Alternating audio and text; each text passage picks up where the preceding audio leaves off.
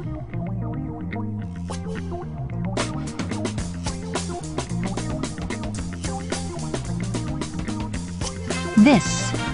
is the Simplistic Reviews Podcast. They talk movies. They talk TV. They talk to the undead. No, we don't. No, but that would be a show worth listening to. I'm your announcer, Julie.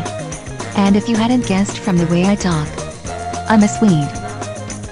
Here are your hosts, Matthew Stewart, DJ Valentine, and Justin Polizzi.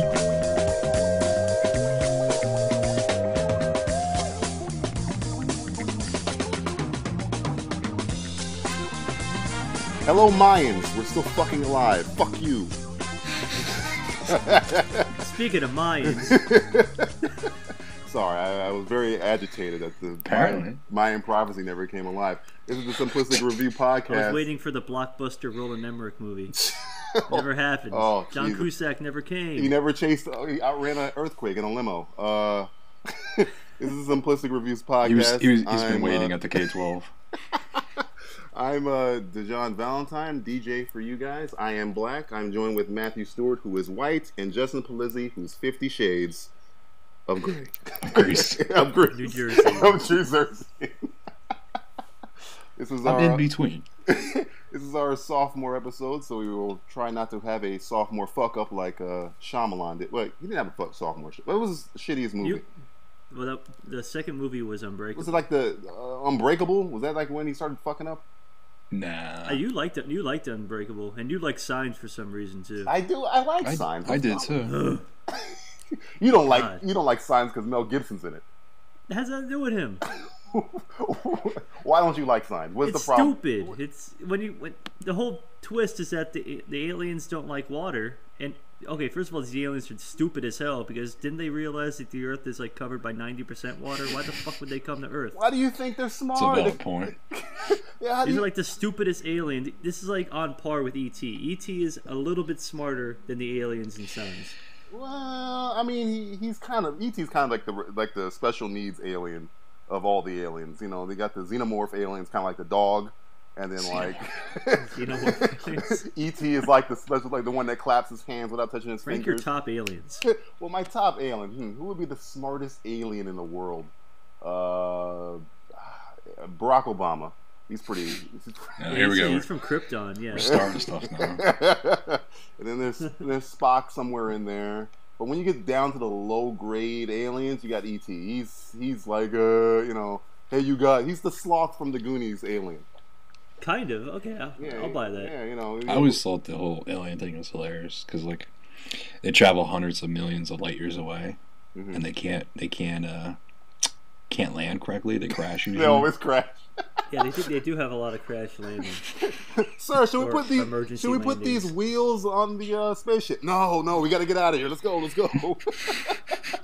Usually Denzel Washington's piloting this alien spacecraft under the influence of Budweiser. Should we talk about Starship Troopers being on for like all day? Is that like the last 2 weeks? Is that like a Christmas movie now? Is that like apparently? It's a Wonderful Life, Michael Ironside, and Starship Troopers. I just want a Michael Ironside movie marathon on Christmas Day. I want like a Michael Ironside bobblehead doll for my desk. Damn, yeah, that would be a good bobblehead to have. But what I'm gonna Google that. Hold on. But which Michael Ironside character do you want? Do you want like the Starship Troopers Michael Ironside? I want the first X-Men First Class Michael Ironside. the cameo Michael Ironside. I remember when I first saw that. And I'm like, there he is again, playing an army guy. Why is he here? Why is he in this movie for 5 seconds? I want the Richter Ironside. On all seriousness, I want the Richter one too. With the brass tack seriousness here, Yeah, it doesn't look like they have one. I'm looking. Don't see anyone. Son of a bitch.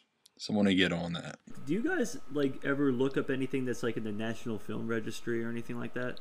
Because about 2 weeks ago, they put out like a new list of films that are being added to the registry and shit like that. I saw that. It's like I guess since 1989, they've been putting out like 25 putting 25 films into this giant registry. And this year they had The Matrix they put in, Of all, And then, wait. Greatest of all time? Is that what you're saying? No, The because films these and that. movies aren't listed as like the greatest of all time. They're kind of like culturally relevant. Okay, So like all right. on a worldwide scope or something like that. So, I mean, you think about The Matrix. Yeah, it did like a lot of copycats came out after that. Mm-hmm. It was that and Breakfast at Tiffany's and a few other things or something like that. The Matrix itself is a copycat because they stole the script from that lady, didn't they? Yeah, but I mean, they probably stole like the actual maybe story, but like the visual look of it. It's like how many movies came out after The Matrix that were like bullet time every fucking place, everywhere. Like even video games, Max Payne and all that shit. It was all bullet time. Everybody wanted bullet time suddenly. So I don't know. I thought it was kind of cool, and I got to think. I was looking at the list. There's like 600 movies on the list right now, and I was like about five movies came to mind that they weren't on the list, and I noticed that Die Hard wasn't on the list. Oh fuck you! Then this list is bullshit. The Good, the Bad, and the Ugly. Oh fuck! This is like the fuck DJ list. Two of my favorite movies are not on the list. Pulp Fiction's not on the list. What?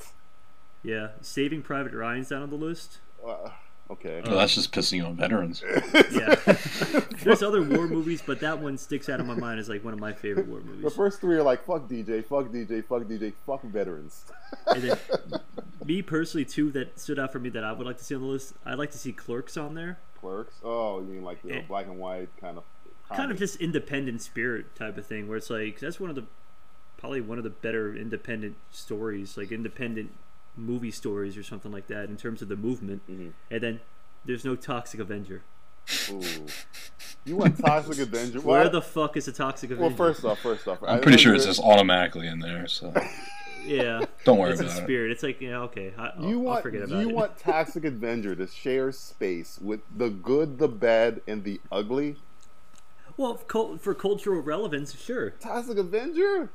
Yeah, dude, Toxic Avengers, I mean, they had a cartoon, they had toys, they had everything for Toxic Avenger. Oh, so did fucking My Little Pony, but I don't want, My Little Pony. It wasn't a movie, motherfucker. It's not like I'm put the goddamn Care Bear movie or Rainbow Bright movie in there either. You need to check first off, Rainbow Bright, the movie, was fucking awesome. Second off, you need to check your Netflix, because I guarantee you there's about 4 or 5 My Little Pony movies somewhere in there. Direct to, like, TV. Still counts. DVD. Still counts.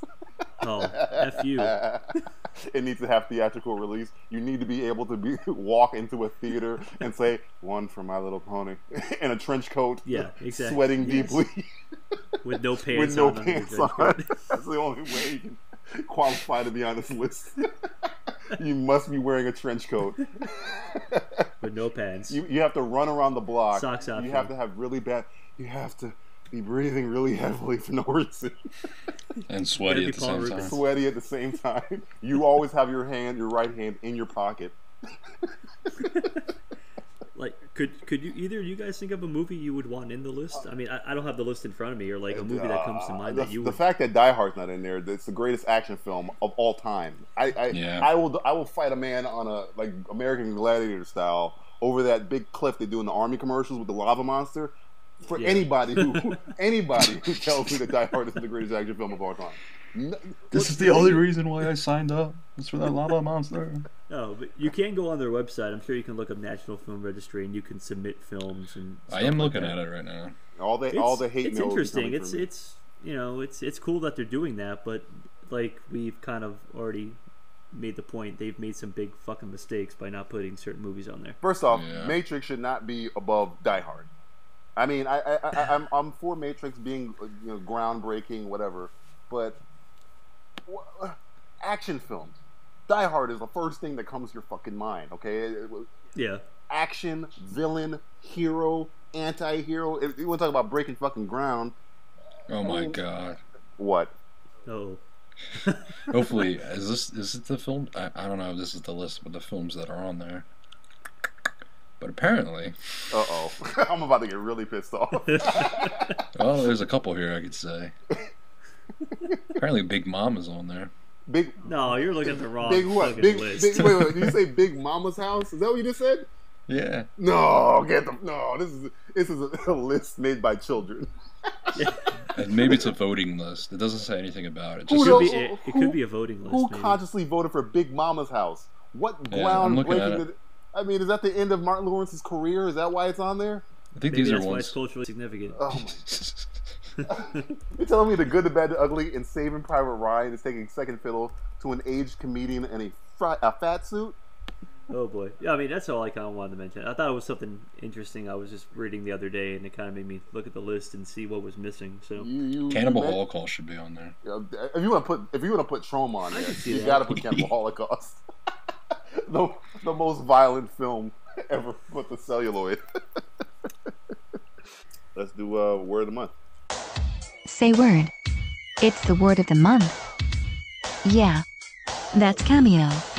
He dug up Cameo for this. I'm more ashamed than you are.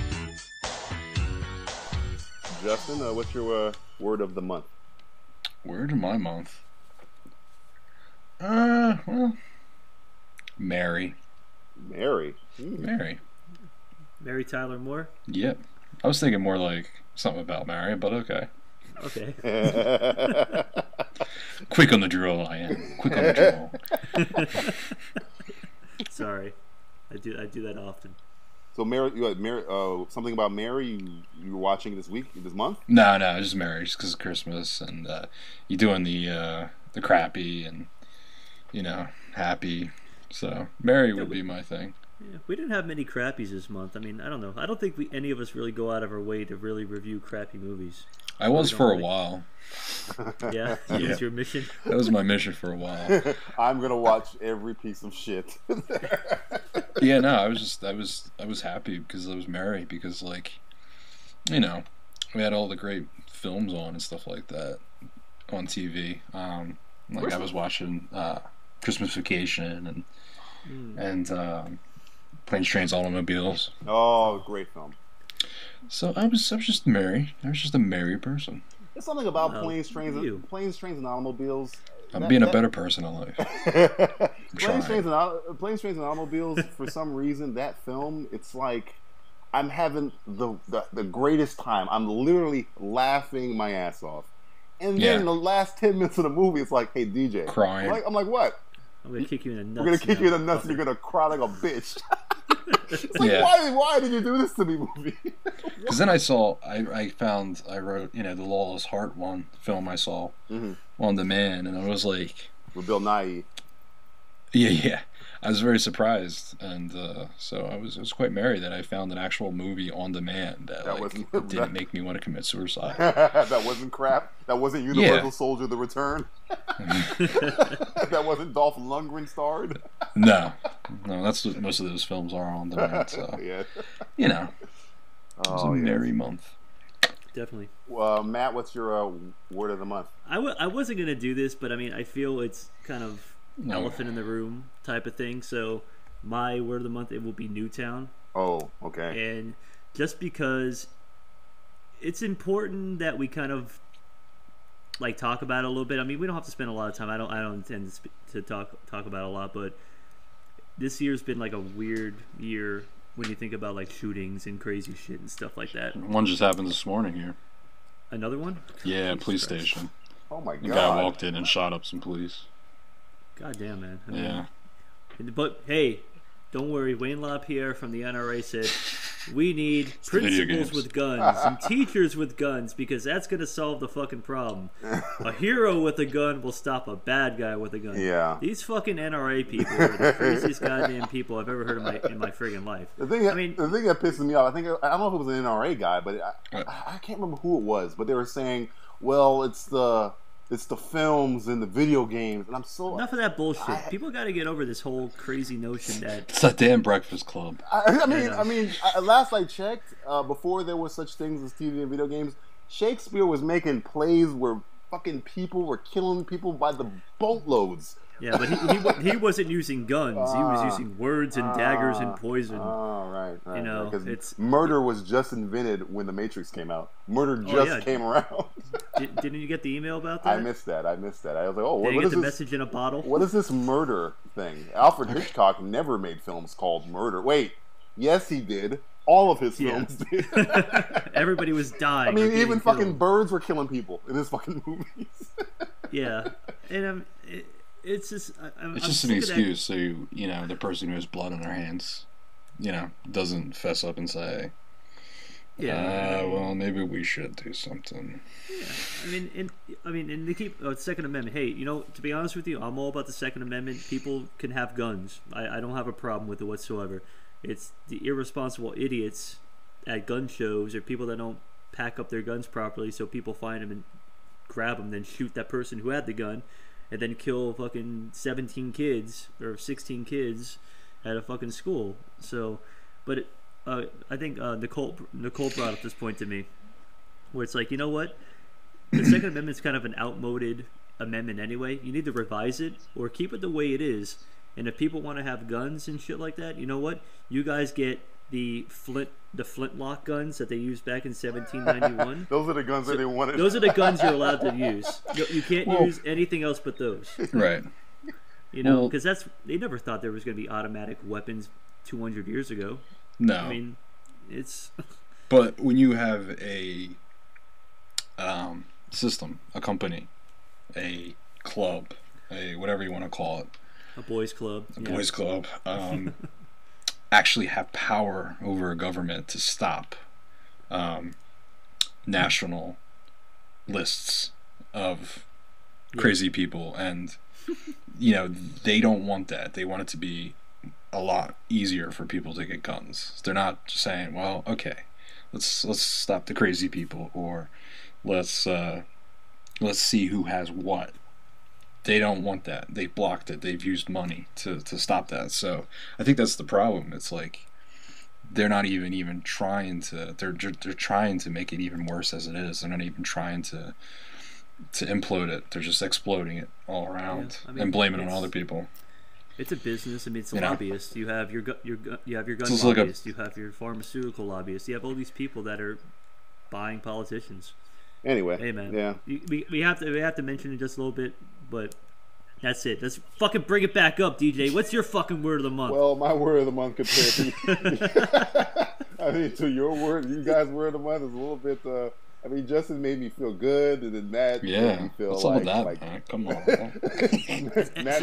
Can I switch my word now? Depressed. It's like Matt's a cocksucker. Matt made me hate my own country, burn up the Constitution. I'm literally leaving. I'm getting my passport ready. At the border. In the grand scheme of things, I guess compared to what we were just talking about, this is kind of a trivial word of the month. But my word of the month is Trek, as in Star Trek trailer. I was talking to Justin. I think I was talking to you on Facebook, and I said something like, "Man, I really wish they would just say that fucking Benedict Cumberbatch is Khan already." And he's like, "Well." You kind of like you didn't like really yell at me. You're kind of like, well, it could be cool if it's not. And I was like, nah, fuck that. I want Khan because I love Khan. Khan is awesome. Well, I said something along the lines, I hope it isn't. You said I hope it isn't. And I was like, no, what the hell are you hoping that for? And then I kind of like thought about it, and I started reading more material.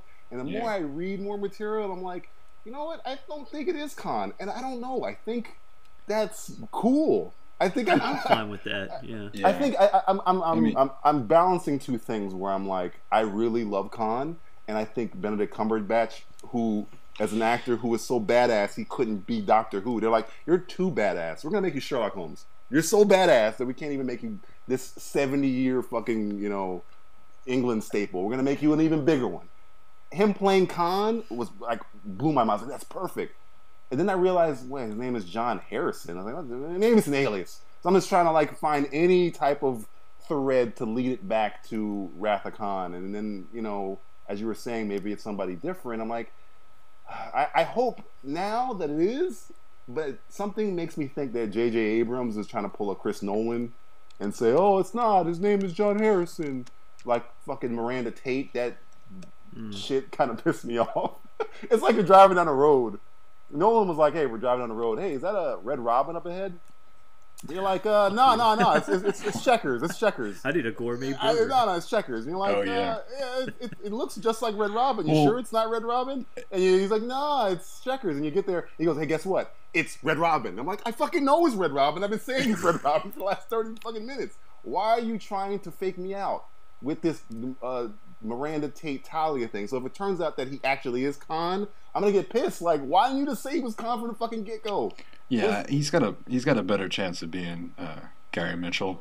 Yeah, or Gary Mitchell or anybody. I don't think it's gonna go that way. I just think it's gonna be somebody made up, somebody new, which is to me better that way. I'm fine with that. Yeah. I mean, you've already done Wrath of Khan. Why touch Why touch Khan? He's already kind of immortalized in that second Star Wars or Star Trek. Sorry, because I mean, we've all seen the trailer, I guess, right at this point where they hint at Wrath of Khan. It very much. I mean, to me, it very much seems that Spock's going to be dead at the end of this one. Oh, no matter what. yeah. Spoiler alert. Thank you, Japanese people, for ruining the end of the movie. Yeah, I mean, I didn't see the Spoiler international alert. Japan one. Sorry. No. It's not you. This is the trailer that I saw in the movie theater. Yeah, the trailer for The Hobbit or something. Yeah. Like yeah, that. the trailer for But the I mean, movie. They showed like this kind of thing where it's like, hey, that's seems like the scene at the end of Wrath of Khan. Are you spoiling the movie right here? They could just be using ideas, you know. Yeah. Usually, sometimes you'll notice that with Star Wars and Star Trek. Why do we keep saying Star Wars? Yeah, You're gonna have Star Trek and Star Wars people attack you. ideas from episodes from the show. Yeah, Star Trek.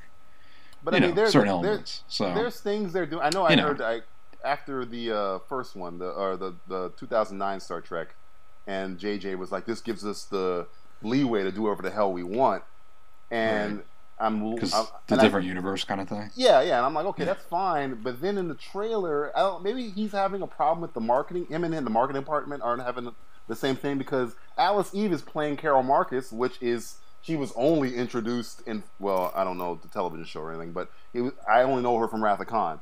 And you're telling me this guy's a superhuman who's doing all this stuff, and he's trying to seek revenge. And I'm like, that's very Wrath of Khan-y. And then you have that character was in the TV show was with Gary Mitchell. Oh yeah, okay, yeah. And then you have, and I'm watching the one you sent me, Justin, the 9-minute thing. The first 9 minutes. Yeah, and then Spock says the needs of the many outweighs the need of few, and I'm like, well, that's straight from fucking Wrath of Khan. I hope I understand what they're doing, but it's like, I don't know. Maybe I'm just being pig-headed, where I want them to either completely do it different or do it. Don't hedge your. It doesn't matter because no matter what, you're gonna enjoy it. I'm gonna see it. Yeah, they don't give a shit. They don't give a shit about me. They don't give a shit about me. You're gonna watch it no matter. It doesn't matter if it's Khan or if it's some other guy they just made up. I think it's gonna be entertaining. I'm looking forward to it, and I've never been a Star Trek fan. I like the first one, but they're making the movies more fan accessible. Even if you haven't seen Wrath of Khan or any of the other Star Trek movies, even the newer ones like Nemesis or anything. You're going to like these movies just because they're well made and entertaining. But we'll have to wait until we see it, I'd say, because it could be different, All right. Hold reservations. Hold our reservations. Party of 3.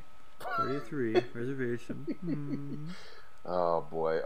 So, I mean, things like this, they just make me, I don't know, make me want to, write a letter to these fucking people, making them just understand what I'm going through. When I'm watching them just fuck their own shit up, it's like, look, I just want to write. You know what?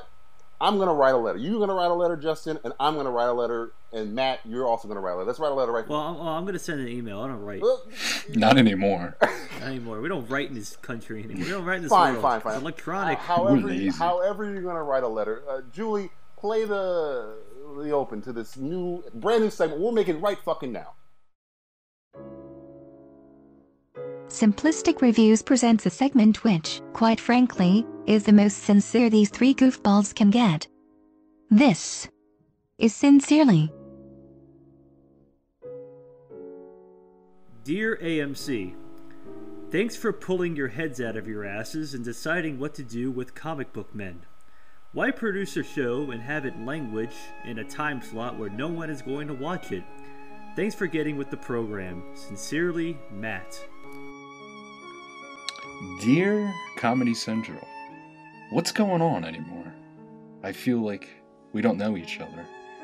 I feel we're distant and I don't feel the connection anymore. You should bring back Dave Chappelle. When it was fun. Don't look at your friend, MTV. He's lost his ways. He's all into the rednecks and lunatics and 14-year-olds getting pregnant. But I was actually into comedy. You know, he was into the whole music thing. That's gone. Forget about it. I have an erection too. We both have erections. For comedy. We have erections for comedy.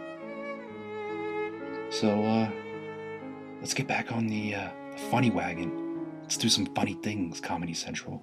It's not like the movie channel plays TV shows all the time.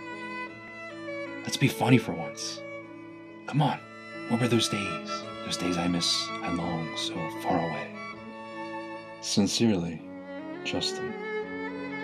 Dear Eddie Murphy, I hear you're doing a Beverly Hills Cop television series. Well, that's a terrific idea. And perfect timing, too. Sincerely, 1989. Dear overzealous nerds and geeks, stop getting so mad when people co-opt things that you love. Things like Star Wars and comic books are for everyone, not just you. It's mainly you scenester and emo kids. Yes, you have an emotional, maybe childish and silly relationship with something. It's not worth cutting your wrist over it. And if you still want to cut your wrist, I'll be more than happy to hand you the knife. Sincerely, Matt. Dear Nazis in movies, why do you always have a British accent? Sincerely, Dr. Polizzi. Dear producers of The Vow, any character who wears multiple oddly buttoned wool sweaters, backwards straw fedoras, works at a recording studio, goes by the name Leo, and is played by anyone who starred in a step-up film can only be seen as what they truly are. A giant fucking douche. Nice try to offset his doucheness by inserting an even bigger douche, namely Scott Speedman. I mean, look at his hair, it's fucking ridiculous. But it's not enough to supplant the overall douchitude that is your leading man, quote fingers. Oh, and he sends pictures of himself shirtless playing a guitar. Super douche. Sincerely, man forced to take his lady to go see The Vow. P.S. Hey Tatum, Mighty Mighty Bosstones called, they want their hat back. I mean, who are you trying to be, Jon Favreau / Vince Vaughn Circa des Swingers?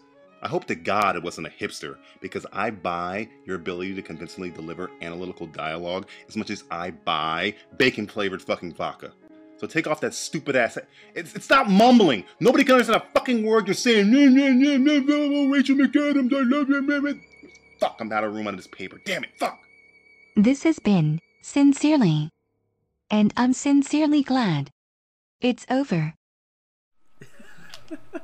Dr. Polizzi subscribes Rosetta Stone for you British Nazis. That's the greatest dear ever. Dear Nazis in movies. They have their own union, so they talk directly to the union. You gotta always. That's the end of our Sincerely segment. Let's do a TV roundup.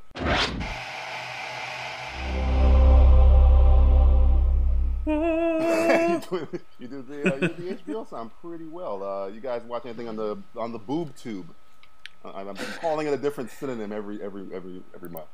I guess last time it was the telly. Now it's the boob tube. Boob tube. Boob tube. I mean, did you finish Boardwalk Empire, Justin? Of course, I finished the day it aired. I was very happy with it. Yeah, DJ, did you catch up or No, I'm still behind. You giving up? I'm now that I have some time, I'm gonna watch Walking Dead tonight, and then I'm gonna get on Boardwalk Empire. I'm only the season behind. Do your homework. I'm doing homework. I wasn't too. I liked it. I just that last shot. There's a whole speech that he says that nobody will ever see me again. Blah blah blah. Yeah. Then the last shot, he's walking through a cloud. Kind of counteracted itself, and yeah, it's kind of like nobody remembered me, but I'm walking through a crowd, and people will know who I am because they'll recognize me, like that one guy. I mean, unless he's gonna like reinvent himself next season, where it's like people will know who I am, but they just won't know who's doing what is being done or something. I don't know. Yeah, he's gonna be like some kind of Godfather figure that's gonna sit behind a desk, I guess. Yeah. I mean, I liked how it ended. I don't know. I don't want to spoil for DJ. No, you don't. You guys go ahead and Spoilers? do it. You just for the audience. Spoiler alert! Spoiler alert! Here comes some spoilers. Audience. Yeah, we're gonna break some fucking hearts, break some balls here. Wow. Yeah, That's not good. Dear Nazis in movies. How are you breaking their hearts? They're already Nazis. Their hearts have been broken. Yeah, that's true.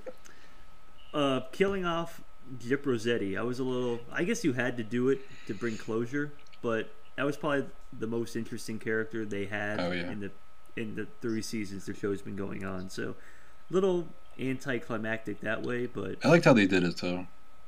They did it in a way that I thought was interesting. Yeah. I mean, I had my doubts of whether they were going to off him or not, and then when they did, it was like, oh, okay, well, that's par for the course. Oh, and let's talk about the badass with the shotgun walking into that house, just shooting everybody. Did they do Gyp Rossetti? How they did Joey Pants and Sopranos? How it's kind of like, What's that? Joey Pants and Sopranos. When I didn't like how he died because it was very like, oh, he's dead. Oh, it was personal. It was a personal one. That was a personal kill. This was actually somewhat similar if you think about it, because it was somebody who he knew killing him. Yeah, I could see that. It was almost kind of like a, what do you call it, Steve Buscemi in Sopranos. Yeah. Also, what was his name? Blendetto. What was his first name? Yeah, when they went to the house and Tony had Tony offed him. And also Matt, you and I share somebody. I'm sure everyone hates him. DJ too. The mom. Oh, yeah. What happened to her? She is the only I'm so reason. over and done with her. She looks like she's gone, right? I don't know what they're gonna do with her. I mean, well, because she was trying to kill Gyp Rossetti, and he with the syringe, and with the heroin. Yeah, he grabbed it and injected it into her. Yeah. So she killed the other guy with it, and she tried killing him. So I would imagine she's dead. She killed the guy by drowning the guy. Like, she shot him up with the heroin, right? And then he kind of drowned. Where she got shot up with the heroin, she was just kind of out of it. Like, she completely gets lost and she was having a trip or something like that. So I don't know what they're gonna do with her. Her character's kind of. I just hope she's dead. Eradicate her. Get rid of her.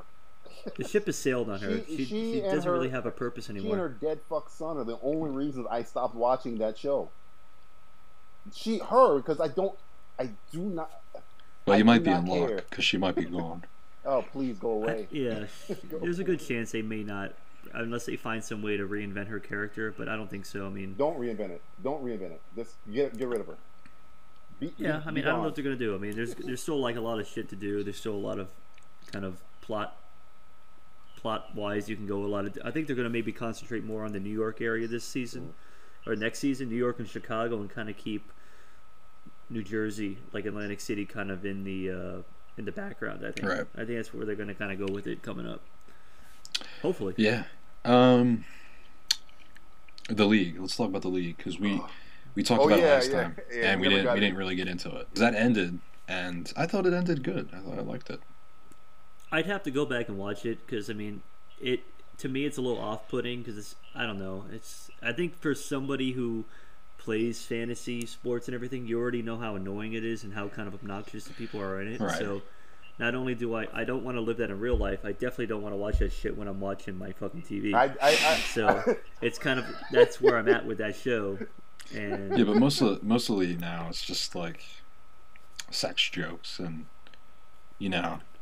dick and fart jokes. Yeah, it's not much into fantasy football anymore. It's still there. It's still in the background, but it's not. I don't think it's that overpowering as it sounds like. As we talk about it. I don't know. I like it. I look forward to it. I saw one picture of. I haven't watched it in a while. I think the last episode I ever seen was with Chad Ochocinco or Johnson. Get the name right. He's back to Johnson. I'm sorry, I can't keep up with these fucking name changes. He's like fucking Prince. But the last I saw a picture online, and I saw Jeff Goldblum, who is a personal plays favorite the of mine. Is he his dad? Because he looks exactly like that. I forget the guy's he name. is. He Oh plays my his god! father. It was just a picture of both of them doing like the duck lips thing, and it was He's funny. it's the funniest thing I've ever seen. And that particular when he comes back toward the end, and that guy's got a hot wife, and he wants another kid with his hot wife to hold her down, because everyone keeps saying how good she could do so much better than him. So when the father comes, they find out that he's shooting blacks. So the father's kept trying to say you can have my sperm, you can use my sperm, and then it jumps from that to I can sleep with your wife, get you a kid. And this is funny coming from him. This is whatever he says. Goldblum is amazing. He can make anything sound funny. I would like the next season to have him in there a lot more. I think that would be amazing. I know I'm probably the only one here that watches USA shows, and I watch. Yep. Yep, I know. I'm alone on an island. You're right. And I understand why. Most of them are like. Well, I keep saying I'm going to get around to it, but yeah, that's never. It never happens. It's never going to happen.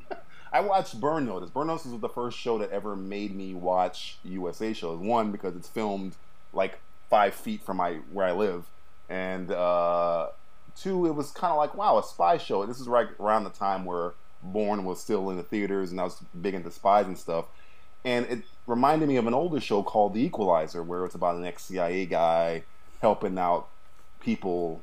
They're remaking that into a movie with Denzel Washington, ironically, but it's like a CIA guy helps people with actual problems using his CIA fucking knowledge, and that's kind of like how Burn Notice was, and it was fun. And you had fucking Bruce Campbell in there, and it was Pat Oswalt. Yeah. Well, Patton Oswalt is new only for this season, but right. The show started where it was like 80% him helping other people, and the other 20 was him trying to figure out why he got burned. And it was kind of like, so when serious moments happened, it was like, wow, I forgot Michael Weston can fucking kill people. You forgot about it. You're more like, oh, he's telling jokes and shit.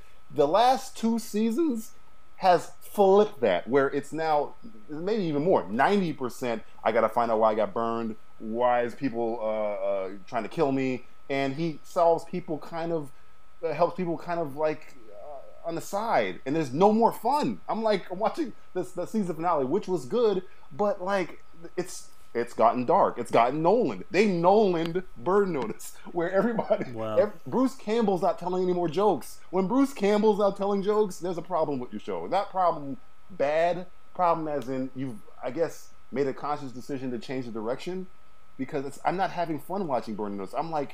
It's like getting into Boardwalk Empire, where, okay, you're going to see some shit. There's going to be drama, and you're not going to laugh much. You're going to be like, here's the guy getting his head cut off. Burn Notice is like, all right, look, he ain't going to help anybody, and he's going to be crying, and his brother's going to get shot, and his mom's going to slap him in the face, and his girlfriend's going to break up with him. And I'm like, what the fuck happened to all the fun? USA shows are supposed to be fun. They're supposed to be cotton candy. They're not supposed to be oatmeal, where this is good for you and you're gonna fucking eat it. It's not. That's essentially. I'm not going to USA. If I want depth, I'm going to HBO. Why the dark direction keeps popping up a lot. It seems like all these shows have gotten dark, like uber dark. I think it's just kind of the environment we are in this country, and I don't know if it's like a product of the environment, but maybe the writers are a little kind of dark themselves, or the darkness is coming out of them, and they're writing the shows to be darker now. I think people like it, so that's why they do it. I'm assuming we're a cynical society. Yeah. We like dark. I mean, it makes us feel better when other people are miserable, I guess. Yeah. It's like, oh, they're miserable like me. I can relate finally. That's why sometimes I'll watch Strange Addictions on is it TLC or something like that? Yeah. I love eating toilet paper, baby powder. Yeah, and I'm like, I sit down and just like, yeah, my life's good. I like my life's good. I'm baby. I'm doing good in life. We're making ourselves feel better by watching them. I think this is how people do. They just like it like that. You got Bruce Campbell. Don't underuse him. Don't Sam Raimi him. Don't Sam Raimi Spider him. That's kind of the beauty of how Sam Raimi uses him, though. I mean, that's kind of what works. It's like you like Bruce Campbell and those small little cameos in a Raimi movie. I mean, aside from Evil Dead, of course. The Evil Dead trilogy. But Spider-Man, it works really well. I don't want to see a show where Bruce Campbell is, one, crying, two, two, not telling jokes and being pissed off. If he's being pissed off and telling jokes, or just being pissed off and killing a whole bunch of people comedically, that's fine. But just being pissed off, like, I'm going to my room, nah, I don't want that Bruce Campbell. It's like having Jeff Goldblum and not having him, say anything quirky. Yeah, he does, and that's the genius of it. And you're right. I mean, if you have that character, that you gotta actor use on them. that show, then you gotta use them, man. You need to utilize them. So yeah. I'm with you on that. Matt, you said you had some any shows that you were. I'll save it for the end. I'll save it for kind of like the looking forward at the end of the thing. So I mean, I think we covered it pretty well. Okay, then we can get into I think your favorite segment, Matt. You want to do the singing part of it, or? You simply don't I could pay you $1 every time, no matter where we are. I have $2 right now. Yeah, that's all we can afford right now. We're a small budget. We're a small operation. We're growing fast. I want to be at a wake and then hand you $1 and you have to sing just like Tina. If only it was that easy. To get you. If only I didn't have to. If only I could quit my job at the strip club. This month we're doing what is the best time you've had in a movie theater this year. That is our Simply the Best topic. Justin, do you want to start off? Best time. Well, this is a surprise. Best time this year? Yes. I would probably say Dark Knight Rises. Okay. I would probably say, because I look forward to it, and it was an adventure going to that film. I had to go to Atlantic City and to see it in IMAX, and IMAX is beautiful, sounds beautiful. Mm-hmm. I went with a whole bunch of friends, so it was a good time. But I lost my keys to my car. Oh man! So I had no way of getting back home. I think Batman has something to do with this. Sadly, that is not the case. Chris But Nolan stole your keys. It was the best time. I'll say that. We'll leave it there. All right. That's for After Hours podcast of Simplistic Reviews. Justin Polizzi's stuck in Atlantic City. It's fun for the whole family.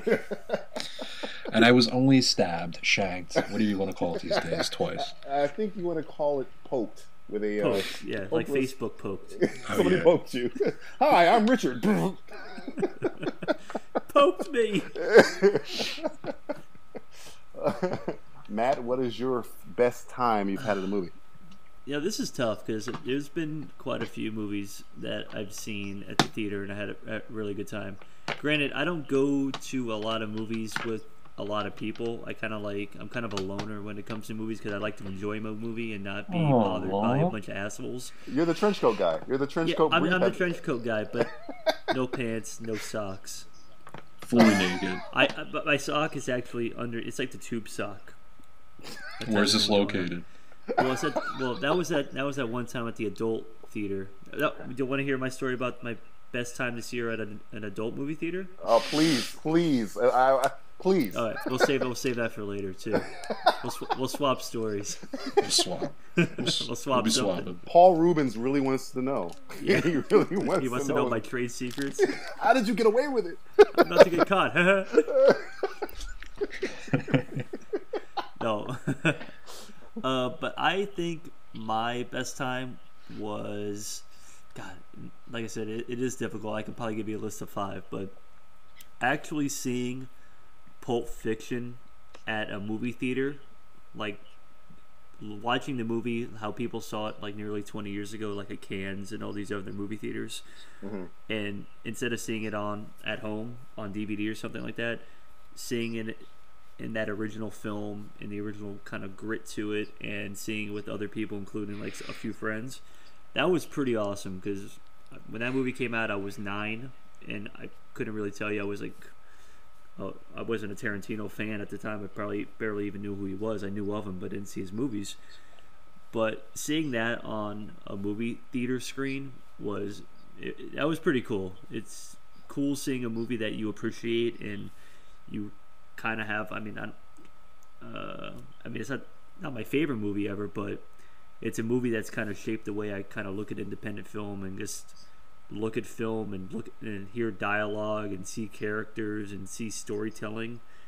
That to me had a really profound effect on how I would either one like to make movies, two either like to write for movies, or just three to watch those types of movies all the time. So that was the first script I ever read was Pulp Fiction. Yeah, it still holds up so well. I mean, the dialogue holds up well. The characters, it's a timeless movie, even though there's certain things that may seem dated, but just the way it's written, no matter, you can watch that movie 50 years from now, and there will still be some type of relevance to that movie 50 years from now.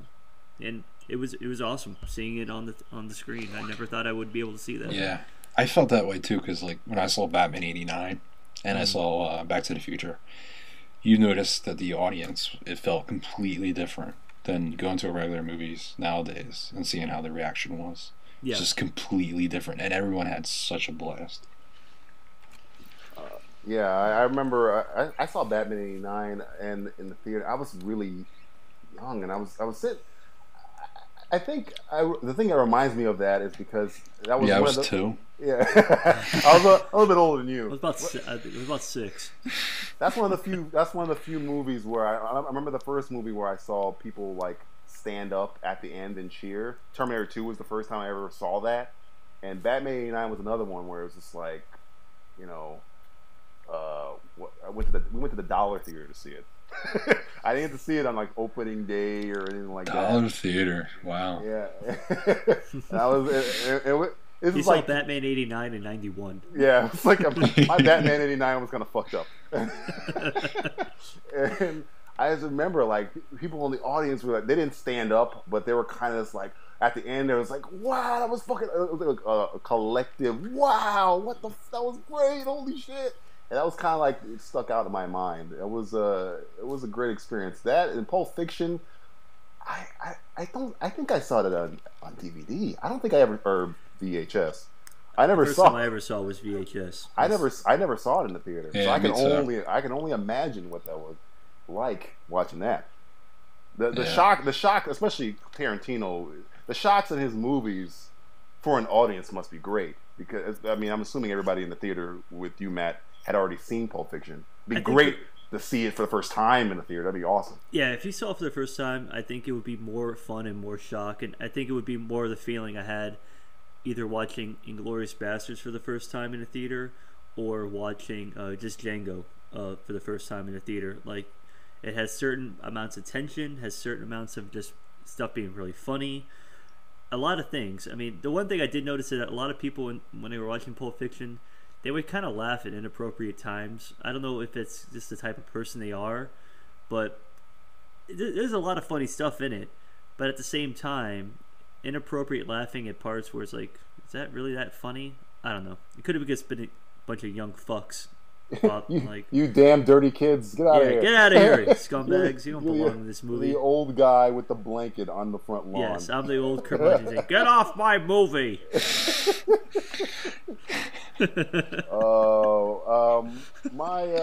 I enjoy that way too much. My best time. All right, DJ, I got like numero uno time. I got honorable mentions. Honorable mention will probably be, I don't know. It's probably a tie between. These are honorable mentions and not the best time. Looper and Dread. I know, Justin, you kind of were iffy on Dread a little bit. I had a fun time watching it. It's just not a great film. It just washed this taste of Sly Stallone out of my mouth. Yeah, like I said, I think I said in the review, like, it was a fun time because I was with friends and we all enjoyed it because it was goofy, but it wasn't a good Dread film. Well, yeah. It took everything that you hated from the last Dread film and said, you want Dredd to keep his mask on? Okay. You want Dredd to kill a whole bunch of people uncomplicatedly? fine. They took everything that you hated from the first Dread film, and they flipped it, which I thought. But it was definitely better than I thought it was going to be. Yeah, but I mean, Looper was one of those films where I was kind of like, man, it'd be cool if the movie did. Oh wow, it's going to do that. All right, it'll be cool if it did. Oh, it's going to do that again. It's like it always what I wanted it to do. It kept doing it better. So Looper and Dread were kind of my unexpectedly good times, but my best time, it's very simple. Avengers is, there's no, I came to the realization when I knew Avengers was the best time I'm going to have in a movie theater, probably in the next 5 years. I took my sister to see it, and I think I told Matt this. We're sitting there watching it, and she was watching it today, as a matter of fact, and there's a scene where, I don't know if you've ever seen the Avengers, where they're all fighting together or whatever, and they get to Thor and Hulk, and they're on top of the snake thing with a big fucking, flying whale looking thing. Yeah, the flying monster thing. Yeah, and Hulk stabs the thing with a piece of metal, and Thor hits it with his hammer. And my sister is sitting next to me. We had the 3D glasses on, the really ocky 3D glasses, and she just turns to me and she goes, "This is so cool." And that's when I knew. I was like, nothing's gonna top this. My sister, who's like, she's the farthest you're gonna get from a comic book fan, is literally geeking out in this movie. And I don't think Dark Knight Rises was great. It's just, it never left me uplifted at the end. I was more like, man, I just went through some shit. Yeah. I survived. It was like I went on a journey. Avengers was literally like, I'm gonna tickle you. I'm gonna tickle your geek for about 2.5 hours. You're gonna be, and at the end, you're gonna be laughing. Dark Knight was kind of like, I'm gonna make you think on some shit. You're gonna think about it, and it's gonna change your perspective of life. Some parts you're not gonna like. Some parts you are gonna like, but you're gonna think about it. Avengers didn't really do that. It was more like, I'm gonna put you on a Ferris wheel, and you're gonna have the fucking time of your life with all these people, and it's gonna take your expectations. It's gonna shatter your expectations. That's the best time I can even when I saw Dark Knight Rises, I was like, this was a really good movie. I mean, really good. It wasn't better than Dark Knight to me, but it was really good. But I didn't like skip out of the theater after I saw it. I was kind of like, man, Avengers, I was skipping out of the theater like happily. I mean, Dark Knight Rises, I was kind of more like relieved that I was done with the movie, because I felt like I had been through some like. Yeah, it felt like I was on a journey. I felt like I was on a journey. Like, oh my god, who the hell is gonna save everybody? Yeah, I have no idea what's gonna happen here. Batman's in a fucking hole. I don't know where the hell is Superman's nowhere to be found. Bane has a bomb. I don't know. I guess she's Talia. What's gonna happen here?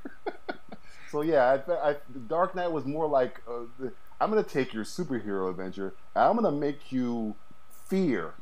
I'm gonna make you afraid of what's gonna happen. All those people you like, they may not make it. So, and you're gonna have to deal with that shit.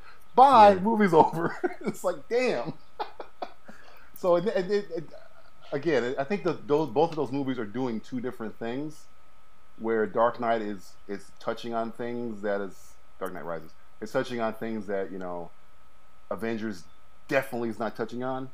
The Avengers is more touching on your entertainment, and Dark Knight's touching on your mind, and it's touching on, almost more your mind and your heartstrings a little bit. Heartstrings. It's the drama. Avengers is the action film. Dark Knight is the drama. So when it came to the Avengers, I was just more elated at the end. I could see the promise, and especially because Dark Knight, this is the end. They keep telling you this is the end. It's not going to be like this again. And you kind of you're leaving the theater like, fuck, I wish there was more movies. And Avengers is like, this is the beginning. This is the culmination of this. Is now we're starting to make this new universe. Here you go. So that's why I probably had a better time, though it was mostly Taylor telling me this is so cool, and this weird Elliot, like the guy in the trench coat. No, she didn't like it. Was like E.T. Elliot, where it's like Elliot. But no, Avengers is definitely my best time in the theater this year. So we'll do looking ahead next. What are you looking ahead to, Justin? Next month, January. Well, I can tell you what I'm not looking ahead to. Tell me what. No. Well, Texas Chainsaw. 3 days is not what I'm looking ahead to. What I am. Whoa, they're doing another Texas Chainsaw Massacre movie? Yeah, Oh. unfortunately. Yeah, there's one every year. Oh, Jesus. Gangster Squad. Oh. I'm looking forward to Gangster Squad. So, DJ, you and I were having that conversation about it yesterday, talking about how it's MTVized. It looks like it looks MTV. And I guess the name of it too, Gangster Squad. When I think of Gangster Squad, I think of Monster Squad. You know, it's got that same kind of cheesy. It's got squad in it. It's got squad in it. It's got squad in it. You know what else I'm looking forward? Movie 43. I'll see that. I mean, I like that. That looks fun. It does. Doesn't it? Yeah, it looks like a big something you would take your friends to and go like, let's either get stoned first or drunk and then go to the theater and just. I mean, look at the cast laugh. And then look at who it's directed by. Like everybody. 90% of Hollywood is directing. 90% of Hollywood. Yeah. Directing it. Gangster Squad it's the look, I guess. It doesn't look noirish to me. It looks very commercialized. The plot. Sure. I wish they would. I mean, when we were talking, me and Matt were saying, it's like L.A. Confidential looks like it was shot in the 40s. Looks like a 40s, not shot in the 40s, but looks like a 40s noir type film. Gangster Squad looks like it was shot, today. Like it was like, maybe because it's digital, it doesn't look like it takes place in the 40s. It looks like it takes place now, and Josh Brolin just happened to be in a hat store and got a hat. Yeah. It doesn't look. So you're saying, would you want to go see it? I mean, I'll see it because I like the people involved. I like Goose Gosling, and I like Brolin. I like Penn. I'll probably, and I like the director. I guess this is a visual thing. I haven't seen the movie yet, and this is another thing about the shootings that they reshot the entire climax of the movie. Yeah. Which I don't agree with. That pisses me off. It's kind of like I also mentioned this to DJ, like the lack of balls in Hollywood and everything like that. It's like, okay, a movie theater shooting happened. It's happened before, but now everybody's so damn sensitive about it that I don't know how important this movie theater scene is to the actual plot of the movie. It could be completely irrelevant, but just the fact that you're going to reshoot it and take it out and replace it with whatever you're going to replace it with. And the movie's rated R, second of all. You're already going for a lot of violence, so why even make the movie? Why not just make it a PG-13 movie where you have nobody shooting people? You have people holding out their fingers and going bang bang. Why don't you just do that? Jack Reacher showed balls. Jack Reacher didn't cut that beginning. The beginning they didn't. The beginning of Jack Reacher is. I'm not going to spoil it, but there's a very, especially now with the Newtown thing, it's very whoa. You notice it. You're taken aback a little bit. Yeah. By the opening scene. It's not as specifically the same, but it makes you think about it really quickly. And they didn't put like an advisory. This is be warned of the first. A lot of reviews are saying that be warned of the first 10 minutes of the movie, but it didn't cut the whole beginning off like Gangster Squad did. Well, I think that's the important plot point of the movie. It's like if you took that specific part out, there's no movie. Why even make the movie's gone at that point? So I don't know what that part is. It just looks like something to finally go see, because usually anything that comes out anymore, it's just like, I don't want to go spend $15 to see that. Mm-hmm. I'll just wait. It has a great cast. I mean, I'm sure it's not going to be a good film. It's not going to be the greatest film. Entertaining. But it should be entertaining, to say the least. A new school Untouchables is kind of what I envision it being, kind of thing. Matt, are you looking forward to anything else in the new year? 2 things coming up in January. I guess it's more TV related, but I'll talk about one thing movie related real quick after that. Community's coming back in January, which is good. Mm-hmm. And The Following, that new Kevin Bacon show that's going to be on Fox. That's the name of it. Okay, I didn't know the name of it. It's got some, like, they've been pushing for it on like Fox programming and stuff like that. It's kind of interesting. It kind of reminds me a little bit of like Seven, and maybe a little bit of that show Prison Break a little bit. Oh, Prison Break. Not Prison Break, though, with Alcatraz. Oh, thank God. Where, I mean, the concept of Alcatraz intrigued me. I never saw an episode of it, but and you never will. The idea of it kind of got me a little excited. But it's Kevin Bacon is, I guess, some type of agent, FBI or CIA or something like that. and he's tracking a serial killer that escapes. And the guy who played Mark Anthony, James Purfoy, he's playing the serial killer, and he breaks out and basically creates a giant serial killer cult. And I guess it's kind of Kevin Bacon going around and tracking these serial killers, kind of. I guess maybe even throwing a little bit of like X-Files in it a little bit, maybe too. So I don't know. I think it looks pretty cool, and I like Kevin Bacon. So the only thing around problem is that Fox, when it comes to patience with shows, well, yeah, if this doesn't do anything, it will get canceled. Fox cancels shows. Fox cancels that's shows. being brought back. That's going to be on Netflix now. Netflix bought the can't rights wait. for it. What show? Yeah. What show? So, Arrested Development. Oh, they're bringing it back. Oh, wait. I thought they were making a movie though. Well, yeah, that was originally the thing, and then all of a sudden Netflix is like, we'll buy a couple episodes. So, from what I read last time, is they're going to do the couple episodes, and there's a strong possibility they'll do a movie kind of thing. So, we both win. Fan service. Yeah. So, Fox, but I mentioned Community also, but the last season of Chevy Chase. Yeah, I mean, this could be the last season of the show too. Who knows? I don't know where. I mean, maybe it's gonna get better now that Chevy Chase is gone and not calling black people the N-word or. Is that why he got kikes? I don't know. Is that what he got in trouble for? Is that what he got in trouble for? I just know he didn't like.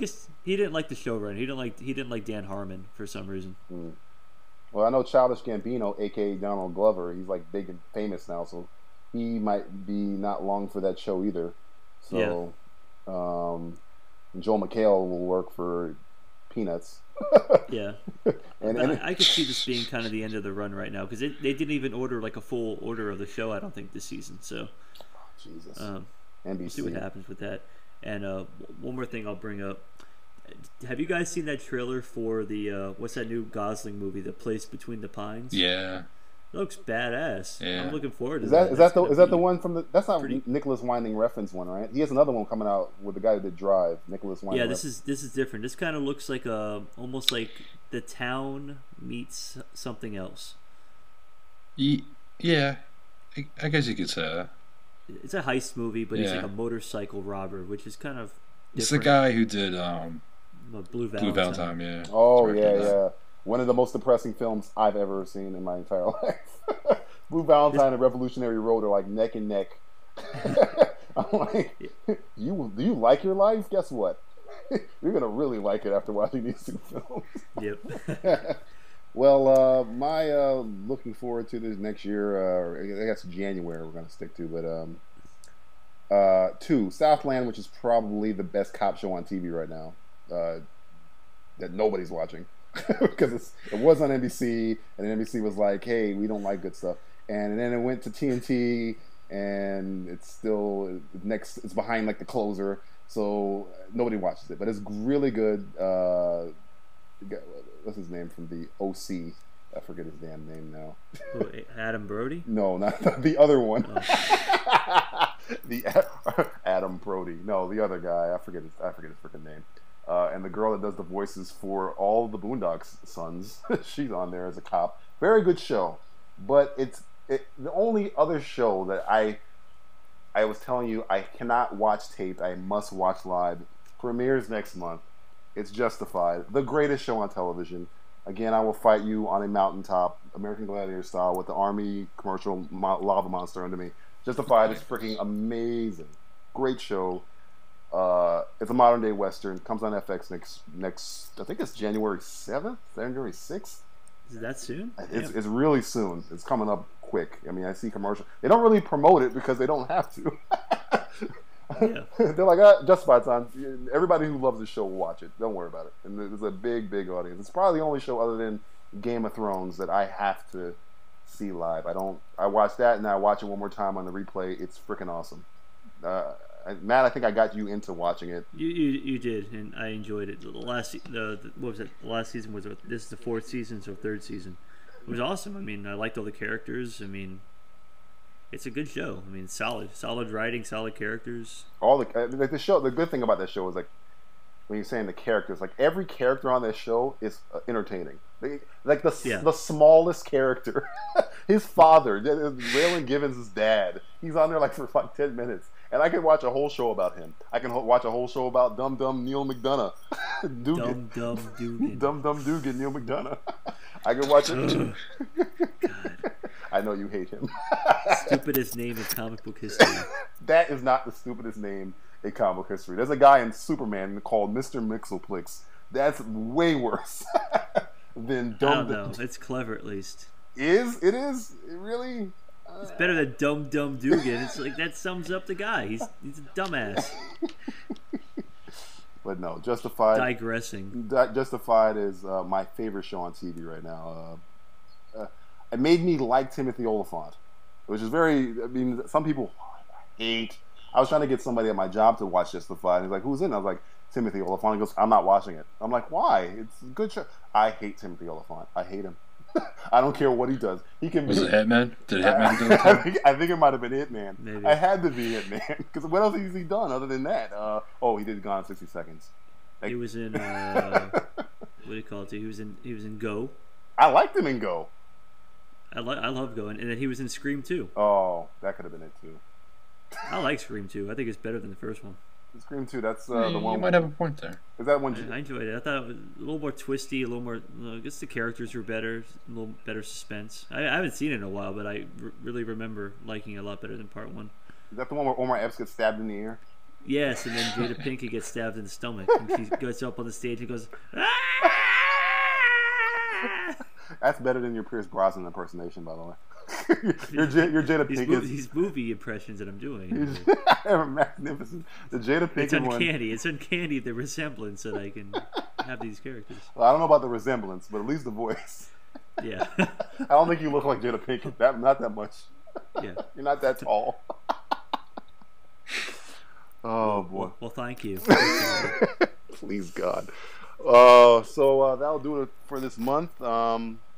Matt, you want to give us the email and?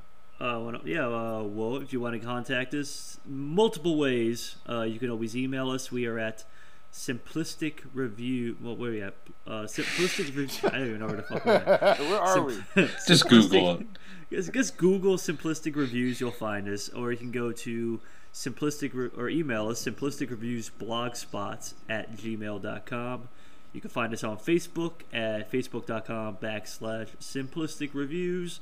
We are on the Twitter machine at SRBlogspot. And we're on Pinterest, but we really don't do anything on Pinterest. But we're on Pinterest? But it's there. I didn't even know that. One day I'm going to get on that Pinterest and actually post some shit. When the hell were we on Pinterest? I don't know.